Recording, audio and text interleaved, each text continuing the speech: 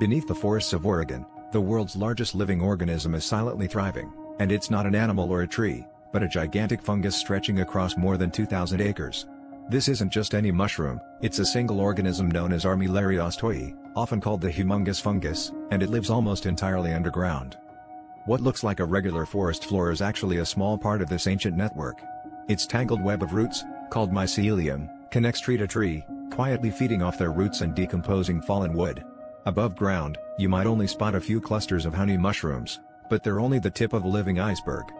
Scientists estimate this colossal fungus has been alive for thousands of years, making it one of the oldest living things on Earth. Its growth is so slow and steady that it has become a permanent, hidden fixture of the ecosystem, shaping the life and death of the forest around it. The sheer size of this organism means it outweighs and outlasts even the largest whales or redwood trees. While we're busy searching for the biggest creatures above ground, one of Earth's true giants is quietly expanding right beneath our feet.